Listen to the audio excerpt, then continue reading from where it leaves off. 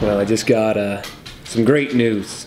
My 1977/78 Chevy pickup is insured. You ever heard that Johnny Cash song, babe, where he says, oh, hey, yeah, you better have heard this. It's a 58, 57, 56, 57. Yeah, you sing it all the time. 67, 68, 79 automobile. Hello. They had to figure out if they could actually insure this. Because it was literally piecing it together. Is it a 77? Is it a 78? What is it? But lo and behold, State Farm did it. I don't think Geico could do that. Oh, I didn't have 15 minutes. Anyways, there's like a lot of moments where like you'll say these things, and I'm just glad we're already married, because if we weren't, like, I don't know if we would be. Oh, really? Yeah. Well, I'm sure other news, other people would laugh. We have a very busy week going on here. I just took Littles to the dentist. I got a root canal yesterday, so there's that. That was not a fun time for me, but whatever, we're over it. Maybe that's why you're not really laughing. You're still upset. My face literally hurts. In other news, I'm still laughing at my joke. I just got back from Vegas. I had a big Arbonne convention. I'm now an Arbonne consultant. Thank you very much. And I love what I do. And within the next 6 months, I'll probably earn my Mercedes. And when I do, I'll get a G-Wagon. And then I'll probably be the breadwinner. So there's that. Nothing would make me happier than staying here with the children, teaching them life skills, how to be a good contribution to society. The goal for me is to have Vaughn ask me to buy guns. Then I'll be like, oh, no. Hey, what did you spend all this money on at Lowe's? Oh, what'd you do there? Oh, it would be very interesting, because the tables would then, in essence, they would really switch, because then when she buys makeup, she's like, I'm doing this for the business, it's for the family. Gotta support the family. That's what he always says. In other news, let's see what else here. We've got a couple appointments this week. No one wants to hear this. NRA's next week. Oh, they want to hear that. Yeah. NRA's coming in hot. There's a couple people that are boycotting NRA. However, we're not sensitive. We're not emotional, so we will be going to NRA. Everybody gets upset. I mean, the NRA did say, yeah, they're walking a fine line. Let's settle for some type of gun control, and other people are just like, no, no! And I'm one of those guys that's like, any gun control is a violation of our constitutional rights, but at least they're still the biggest gun advocate business. Well, I guess not business, but what would you call them? Not a business, but organization. Organization. There you go. Association. Yeah, that's what they are. Yeah, actually. That's why I've got my better half over here. And then we got our largie having goldie fish. Oh, you ate them all. Just kidding. But anyway, yes, we've got things going on here. Busy bees. Well, I gotta go pick up a hat. Oh. Love ya.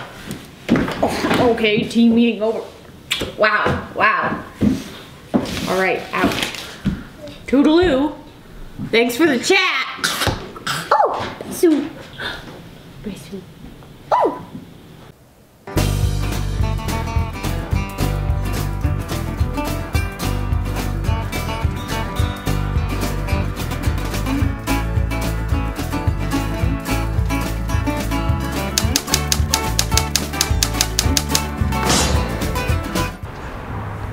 Tatton Baird.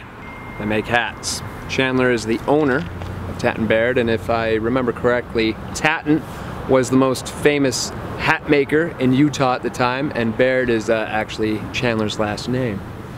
So this is literally a working museum. So they make hats from the 1800s style. So they still use some of the tools. So it's literally a working museum. So that's enough talk from me. I actually want you guys to see what it's all about and meet Chandler. He actually explains it better.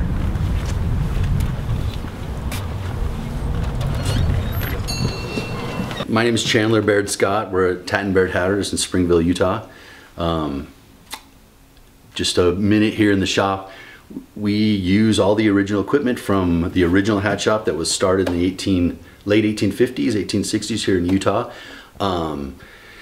You know, our equipment hasn't stopped making hats since then, and we've had 7 stewards of our equipment that have made hats from it nonstop since then. So we're always proud to, you know, put our hands on equipment that's been used here in Utah specifically in making hats for that long a time.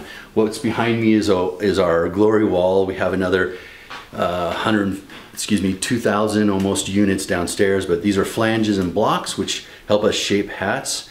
And back in the day, in the turn of the century Victorian era, when the heights were the peak of what they are today, every hat was under 3 inches. So to have a specific style or a shape and size, you would use a specific set of blocks and flanges to make that. Whether it be a classic fedora, a derby, you know, something like a Homburg that's specific and needs over and under style, then we take one of these 140-year-old flanges from the top here and specific to our size, we'd use that to shape right here with the sandbagger one of those hats. Sandbagger flange chassis goes under there, and then when it's the hat, it gets a little bit of shape from there. Also here in the showroom, we have a bunch of stamping equipment and other things that we put and personalize a hat when we custom make it for someone. Our process is we fit you up, measure your head, talk about what you want to accomplish with your hat, go through the process of picking color, designing that style, whether it be the ribbon, a leather add-on, or some kind of, you know, personal piece that goes on a custom hat. And then about 2 months later, someone will come back and we'll do that final fitting, make sure the hat fits perfect and exactly what they wanted. And we love to do that with multiple of our customers and build a hat collection so they have a hat for every occasion, and kind of start from that most important hat for them and move into something that they wouldn't have used as much or have for special occasions. Our name comes from John Charles Tatton, who was the first hat man and ran this equipment back in the 1860s and 70s. And obviously the Baird portion is my name, so Tatton Baird Hatters. Okay, so I wanted just to give you a different, have a look over here. I wanted you to have like something different. So I was gonna go, do you like this gust out look? I mean, it's different than anything you have at this point. Yeah, I do like and then I wanted to maybe slouch this like your original stone hat, colored hat, right? Yeah. So it's kind of just there, but then we don't have any upward rodeo bins. Yeah. If that's cool, unless you want to go totally different way. I'm totally cool with that. Okay, so then next question is, you know, once again, I like the idea of building a collection where you can grab different things for different reasons, but is this seem too big? It's 4 inches right now. Like the bill? Yeah, the brim. Do you want it a little bit? Because if we're gonna slouch it, and it's kind of just in your face, right? I can cut some down real quick. I left it long just in case you wanted it a length, but. And the thing is, I got to cut it before we shape it. Yeah, exactly. So if we do cut it, would it be more? Yeah, I'm talking like 3.5 inches at the least, or at the most. Down that much. Where's my stick? There's a stick right there. Do you know what I'm saying? I mean, typical, like, Vaughn, campaign hats, scout hats, you know, this kind of flat brim thing is always going to be 3 inches. You're at 4 inches right now. Actually, I cut it down already to 3.5. So this is 3.5 inches. This is 3.5? Yeah. Okay. So, what do you think? I mean, I love everything you make. It's just, whew, it's awesome. Do you have anything similar that if you were to cut it short of what it would look like if you were to? Not really, but we can. Now that we're talking about it, I did cut it down to the 3.5 inches. So I mean, I could go down to 3.25, but I wouldn't go less than that. Because I mean, yeah, I'm taking you're the guy. I mean, if you're wanting a small brim hat, let's just make you a small brim hat that's different look and feel. Okay. Yeah. Right. Yeah. Let's keep it as is. Okay. Let's go put some. Front dip down. Yeah. So just slouch it all the way around. Don't dip his front too much, so he's having to look over the hat or under the hat the whole time. And I think we could get a little bit more aggressive too, Cody. But let's at least try it out. Yeah, you can get it more front to back. If I curl the sides up just a little, I can get them pushed down. Okay. But unless I do that, then it's so rigid to start with. I love that. What do you want? You want to do something different with the brim? So are you, when you talk about different, you talk about going down a little bit more, or? Well, see, I'm thinking like a bunch of rainstorms on this brim, the way it is right now, it's going to get to where your stone hat is. Oh, okay. Right? Yep. But then this is this is 100% beaver, so it's the highest quality fur. Mm-hmm. Not to knock your family member's stone hat, you know, that found at the cabin, right? Yes. But this is, you know, we're literally 10 times better quality of fur here. Well, and 100%. so, yeah, you know, and when it gets broken in, it's going to look really good like that. I just thought, then you know, yeah, do it. Yeah. Okay. So let's just let's do it, because go a little bit more. We know the family member's hat that has to retire at some point. Okay. So more here. Yeah. I just can't, like, you know. I could go do it. I can go do it if you want. Hey, can he film that? Of course. Hat making with fine fur is just repetitive heat, steam, and pressure, right? So all we're doing is adding heat, steam, and pressure, and I'm just trying to put a little slouchy shape into it.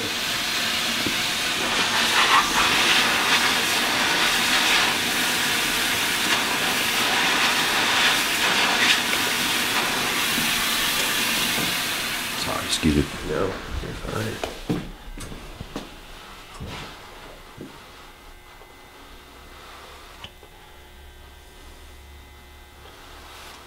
Okay, so Ron, I just think at this point I can just naturally use this thing. Yeah. And don't hold back, just like you have on the other hat, and it'll go right where we want it to. Just like you have. Okay.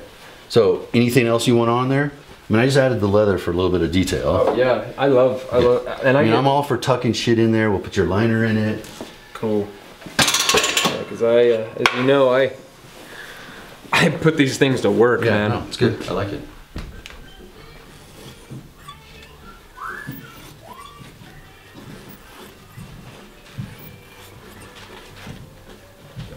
Are you gonna be making headdresses too? No. I saw just that picture there, and I wasn't sure if that was... I went to an exhibit in New York, and they had, it was actually all indigenous tribes from the Rocky Mountains to the Midwest, or to the, you know, the plains, the prairies, and it was all about the beaver, so, and porcupine quills. So this was a porcupine quill headdress, and they had a bunch of stuff that were majestic beaver kind of worship, or, you know, idolic kind of things, and I just thought it was super cool. Yeah, I love it.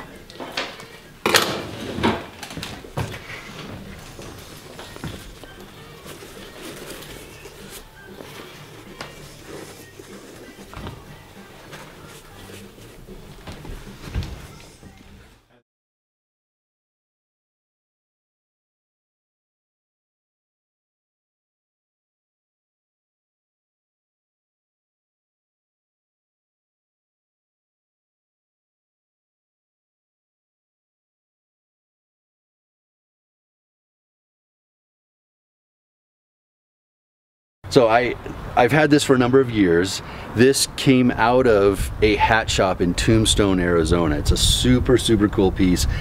You know, anyone that comes to the shop can come and tell you a story about it, or we can show it off. But it is an original teak hat washing machine, because hat making has always been the pinnacle of fashion, or the most expensive thing a gentleman has on his body. His boots, his gun, everything, all, you know, his custom made suit in the Victorian era. The most expensive thing was his beaver fur hat. It was still in that equivalent dollar amount, $600 to $700 to $800, you know, back then even. So we never threw things away. We always fixed them and made them better or cleaned them. So this, you would bring this to bring your hat to your hat maker. He would throw your beaver fur hat in there, and then it would get us washed. You can smell the like turpentine kind of cleaner in there. Then this would sit and rotate for a couple of hours, and they would pull the body back out, and then essentially just start with a new fur body and make his hat anew, essentially. Wow. But this was a belly washer that's probably 110 years old, 120 years old. You know, it was updated with some electrical motor stuff. But this was before, was it just hand cranked? Or it was a hit and miss run on a belt system too. So they would have a hit and miss motor and run all their equipment. So all the equipment downstairs at our shop even was run by a hit and miss motor with a shaft that went through the building. So the outside was the motor, shaft went through the building, that shaft spun, and you'd throw a leather belt up around, just spin everything. And then run that drum. Wow. So like you know, 2 of my pieces of equipment downstairs did the same thing back in the day, that we've just made them, you know, electric motors now. Look at that ingenuity. Somebody's just like, oh yeah, it still works. So that's amazing. Pretty cool, huh? How'd you get your hands on it? Someone was gonna throw it away. Like another, you know, back in the day, 15 years ago, some guy was like, I got this thing, do you want it? And I'm like, yeah, hell yeah.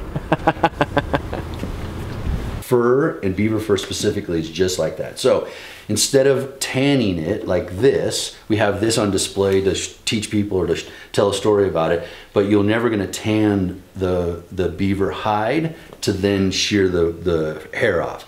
In a green state, when it's, you know, taken off the animal, the fur is sheared off the hide and then put in those different categories. And on the beaver, you regularly have that belly fur, which is down underneath there, and then everything that's shiny and oily on top is called a guard hair. So those are used for different hat making styles, but those are sheared off, then categorized and sold like a commodity. So to this day, beavers are not cage raised as much as people might think. Rabbits and mink, those kinds of things are, but the beaver is a 30-pound animal if you feed it healthily. So to put it in a bunch of cages, and then they don't just eat like a mink does. They live an active lifestyle. They do. They have, you know, they have these grappling teeth that want to, you know, cut down wood all the time. Bite, constantly go. And people don't realize too that beavers grow teeth their entire lives. Kind of like rats. So they always have to be eaten. Yeah. There's another good teaching. So this is a beaver. Well, he's glued in there. But these beaver teeth go all the way up into here, and they never stop growing. So as they break them off eating wood, you know, they just kind of grow as they need them. But the point I'm trying to make is trap lines in the wild, beavers are still sourced majorly like they were 200 years ago. Oh, wow. Same exact way. And with your hats, is it primarily beaver and rabbit, or are there any other animals? We usually work in only 100%. That's what we like to do. And believe it or not, when you're buying a hat as expensive as they are, beaver fur is, you know, it's the best thing. It's the cat's meow. It's the best product on the planet. So we usually do mostly that. But when we do have a blend, our specific blend is called a 20X. It's 60% beaver and the rest is rabbit nutria. Rabbit is, you know, what we know. It's a specific kind of rabbit that has a good fine hair on it that's similar to human hair, and then the nutria is the only animal, rodent specifically, that has beaver fur style hair on its body. So that's a rabbit nutria blend, we call it. And explain this, say, because a lot of people, if they walk into a boot barn, they're like, oh yeah, I saw this cowboy hat that was 5X. Yeah.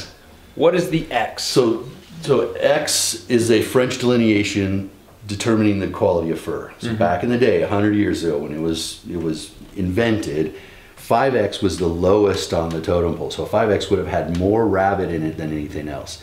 15X should be half beaver, half rabbit. 30X technically is 100% rabbit. When we say 100X, that's really just repeating 100%, right? Yeah. But it really is 5X through 30X. And as you get closer to that 30X, that's just explaining there's more beaver fur in the hat. That's essentially what it is. So when you see a straw hat that's 5 and 10X, I don't know what that means, other than we've always said X's are quality. Yeah. So that must be a quality straw hat. So needless to say, there's no X's here because everything is 100%. Yeah, sure. Sure, yeah.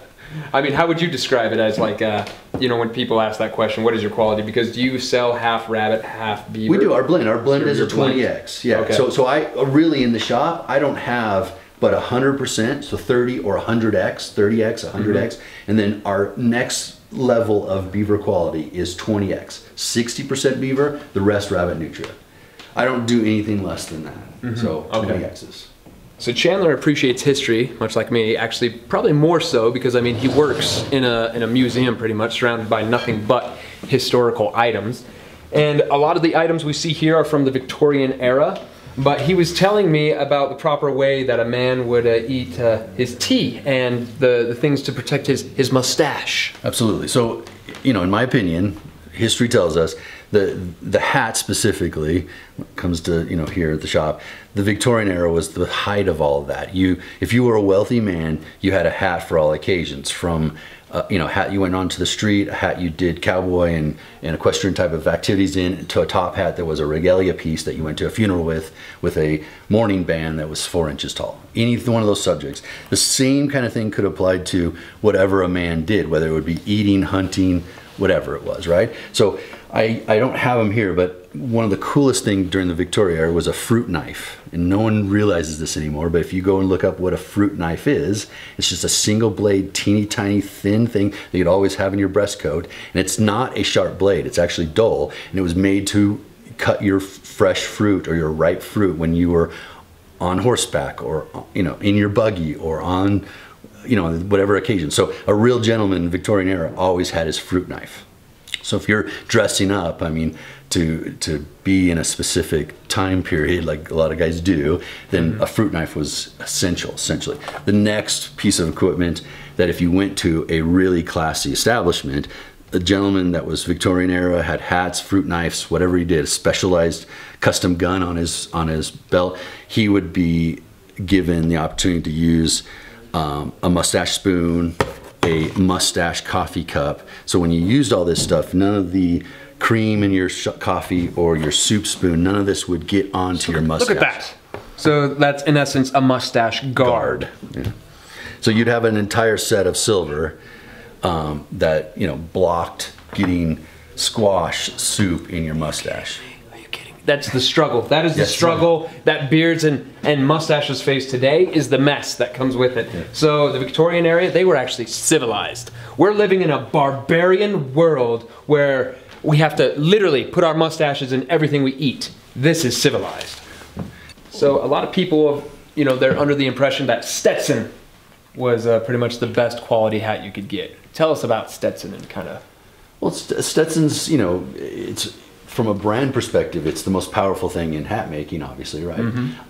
To this day, it's owned by a conglomerate, so there's Stetson being the highest of that quality, and then there's other brands under it, and that's the American Hat Company that has all that. But the Stetson brand has always been a very, very choice hat. They've done everything besides just being a cowboy hat making brand. Back in the day, Victorian era, which we talked about earlier, they made top hats and derbies and everything you could imagine. The beauty, the good story that I like is, you know, Stetson came out, John B. Stetson specifically came out with the Boss of the Plains, pre-Victorian era, or almost, you know, we were a little late in the Rockies or in the West, and in the Western United States to all that, but the Boss of the Plains, which was just a 100% customizable hat with a 3-inch brim, that ruled the world, because at that time, the first time in history, Stetson had set up a good program of agents that sold his products, and it was all over the United States, or available everywhere. You could essentially go a day's ride by carriage or horseback and have your Stetson, or buy a Stetson, or have your Stetson worked on, repaired, or tuned up. So it's kind of like the equivalent of a Chevy or Ford dealership. Absolutely. You're just like, 100%. Oh, hey, I'm in this town, but oh, there's a dealership, you know, 10 miles up the road. So before you went and chased a little tail at the salon, or the saloon, excuse me, you would go and have your hat tuned up when you arrived to this new town or whatever. Like, that was a part of life as a gentleman. Shoes shined, new clothes, a new paper collar, and a tuned up hat. Man, we got to get back to the classics.